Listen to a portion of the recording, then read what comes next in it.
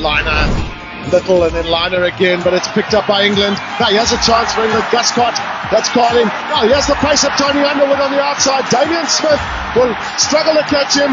Damien Smith, will he get him? Damien Smith has missed him, and Tony Underwood will score. A great try to England. So here we are. Hello, and a really warm welcome to this brief introduction to the Facing Your Jonah program within the Tony Talk series. Now, first things first, and just to totally confuse you, I'm not Tony Underwood. I'm actually the series editor, Paul Sowerby, and you're hearing from me first because unlike many former sports megastars and high-flying pilots, this one is actually pretty useless at blowing his own trumpet, which I've got to say has always seemed a bit crazy to me, given how amazing and, well, unique his achievements have been. And I really do mean unique. Thinking about it, first of all, only a thin slice of the population has played rugby 27 times for England, won a Grand Slam, and toured not once, but twice with the British Lions. And then only an equally thin slice has captained the world's biggest passenger aircraft, the mighty A380 double-decker. But you know, only one person has ever done both. I don't know about you, Tony, but I think that's one hell of an intro. I think so, mate. That's very good. Well, yeah, combination may be unique, but I don't think I could describe myself as being unique. But yeah, thank you. Very proud to hear those things listed. It is always just nice to remind myself or be reminded of it every now and then. But yeah, proud. It's a privilege to have had those experiences, and yeah, some amazing high points in my life. So thanks for reminding me. Appreciate it. Pleasure. I suppose before we get cracking, just by way of a bit of context, we should probably just pause for a second to remember that you scaled breathtaking heights at the top of your chosen sport, rugby, only to come crashing down through injury.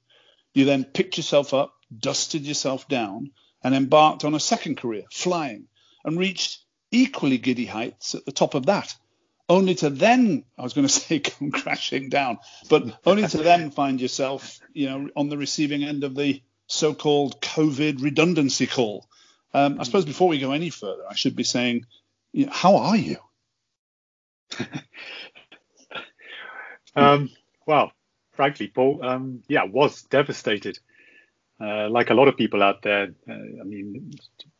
well, better way, really. It just felt like I'd been hit by 380 again of one of my own. But yeah, didn't expect it came out of the blue like it has for so many people. But yeah, but thankfully, yeah, I think that's what we're here to talk about, the recoveries from the setbacks I've had in the past, and indeed this one. And the pivots I've gone through in my life, as you've mentioned there, the different career changes I've had, and to make those choices when facing these stark realities of a change being required. And it's provided learning points. And I think hopefully I've learned some of those lessons, put them into practice and turning things around now. So appreciate it. But thank you. You talk about lessons, of course, there. And one of your, let's say, higher profile teachers was one 19-year-old Kiwi called Jonah Lomu. Now, that teacher stood 6'5" tall, I believe. I remember he tipped the scales at around 20 stone, and back in 95, of course, was running the 100 meters in a shade outside the Olympic qualifying time. Now, you lined up opposite him that day. Give us a feel for why you think he and that match, of course, is still talked about 25 years later. Well, he obviously, because in the context, as you say, so young and also such a revelation in sport. You talk about people who transcend the sport. Probably Jonah in our sport, in rugby union, was very much one of those characters. Maybe the equivalent to your Tiger Woods, or in golf and Michael Jordan in basketball. But in context, as I say, it was a World Cup. It was a stage for anyone playing in that tournament. But it was very much his. For him to have gone through that tournament, pretty much dominated teams all the way along. Against an England team that day, we'd a very successful game the week before. We'd beaten Australia in the quarterfinal, who were the world champions. We'd won a Grand Slam, which basically means we'd won all the home nations against England, Scotland, Ireland, Wales, and France. Beaten all of those, so we were unbeaten. Very confident, myself personally as well. Got the try behind me the week before. So it's a massive challenge when you're facing anybody in a semi-final of a World Cup. It's a massive challenge when you're facing the All Blacks. But yeah, you talk about a massive challenge. They don't come much bigger in an individual form than Jonah himself, because as I said, and you said, a frame with the speed, and that combination was just really unheard of at that time. Of course, not only was he a giant, but that afternoon he was a jolly angry giant. I mean, it was widely reported, that one of the reasons why he was as mad as a bag of badgers by the time the whistle went was due to you winking at him while he did his pre-match war dance. I mean, what was that all about? Did you have a death wish? Look, come on, Paul, you know me, smiley, happy chappy that I am. I couldn't possibly wish that on myself. But yeah, he was. I think I've been told that he'd been fed lots of quotes during the week. Most of them, I think, taken out of context, but just really they felt that was a good technique. It worked on the games previously to get him fired up for the match, like he needed, and he firing up with the frame that he had. But yeah, he certainly came in the game angry with some quotes that I'd seemingly said that I was going to show him, etc. And as he said, he was going to show me.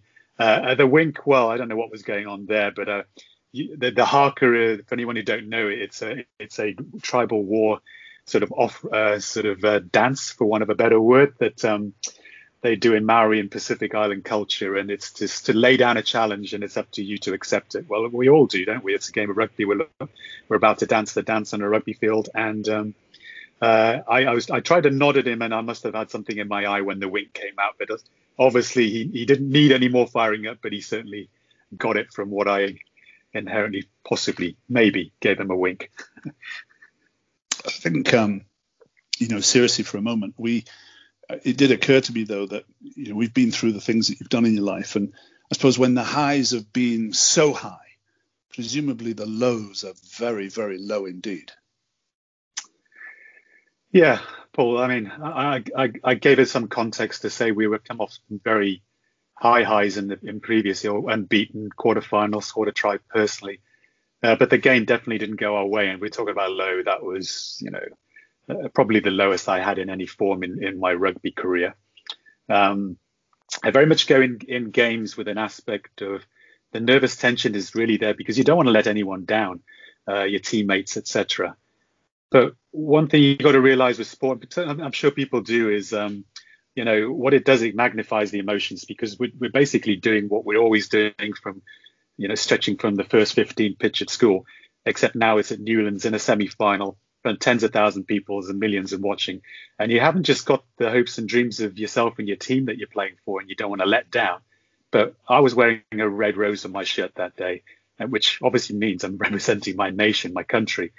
And when you are in an environment like that, and the highs are fantastically high when you represent them to the standard that you want to, but when you don't meet those standards and you do feel you've let them down, yeah, you do feel low. I mean, because you're bearing the weight of a nation literally on your shoulders, as well as myself. And so coming off that pitch was very difficult that day, and indeed since. But to a certain extent, you put things in perspective. It is a sport, etc. But yeah, at the day, very low. And I think I might have mentioned the story to you, Paul, but to add insult to injury, I came off the pitch in time-honored tradition, went to the opposition changing room to offer my shirt in exchange with the great man.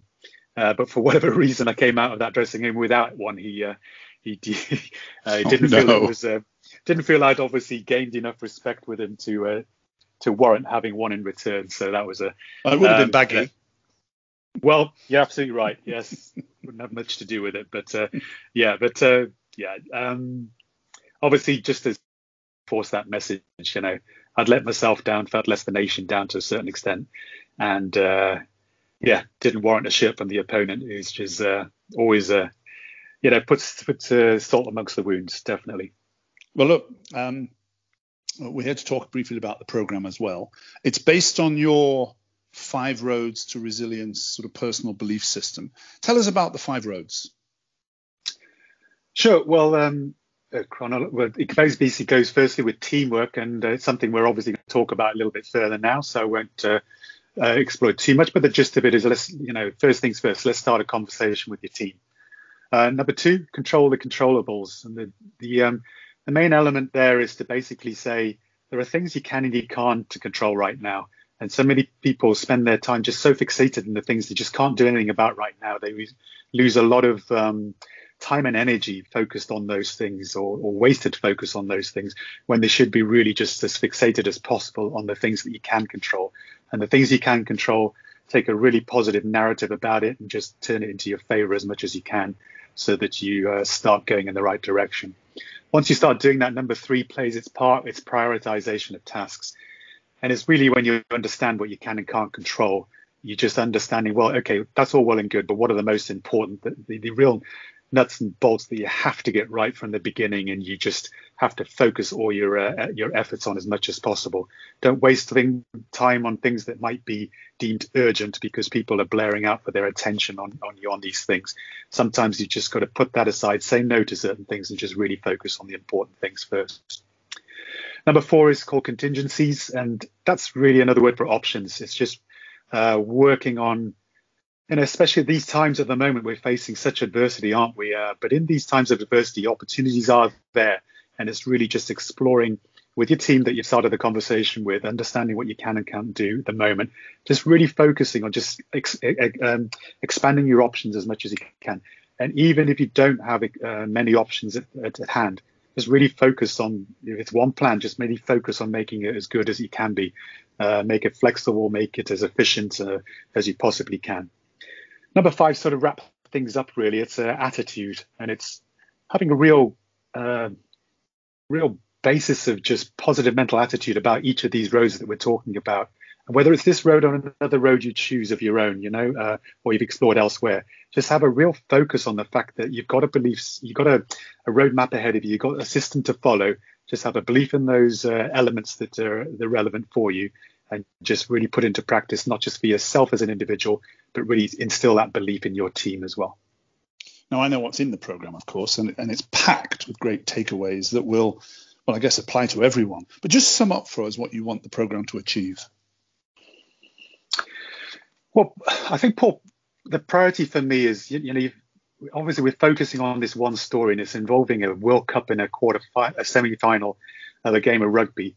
And obviously people are going to look at that and think, well, that's not really relevant and really relatable to the people tuning in. But I'm going to say it is. It's this. I mean, the stresses and the strains, it's the same we all face. It's just, as I've said, mine was in an office with a bigger audience and a few higher hopes on your shoulders, etc. But they are the same stresses and strains. And also what I found out in your life in a way, through looking back at my past experiences, and not just in sport and aviation, but also in life. And it's through looking back that I've seen just how I've taken these steps and how invaluable this roadmap has been for me. Everyone's going through this crisis right now and facing real challenges. And it's, for example, a real challenge for a lot of athletes out there face when they retire and they're questioning their identity and their place in the world, and really facing a real issue about a real pivot in what they're doing. This is my 3rd career change as it happens. And what I want to do is pass on what I've learned, the things I've personally put into practice with this roadmap. I've been given, as I said, a privilege to have had the experience I've had in the past, but it's also, this privilege comes a platform of which I want to share others. Well, we're just about out of time, Tony, so hopefully it gives everyone a flavour for at least what's in store. There's obviously a lot more at wordplaygroup.com, or you could just search Tony Underwood and you'll find your way to us. And of course, we'd love to see you there. So bye for now.